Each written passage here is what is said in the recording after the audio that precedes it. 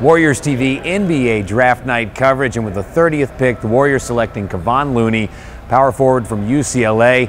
Here is some of the talk after the Warriors made the selection. We like his skill. We like his ability to step outside and make a three-point shot.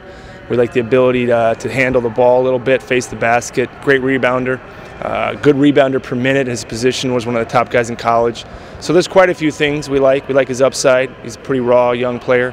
And he's a nice kid too, good, mature, good family, and all those things. We had people scouting him. I probably saw him 4 or 5 times this year. Larry Harris went to the Bahamas and saw him early in the preseason, so we've covered him pretty well.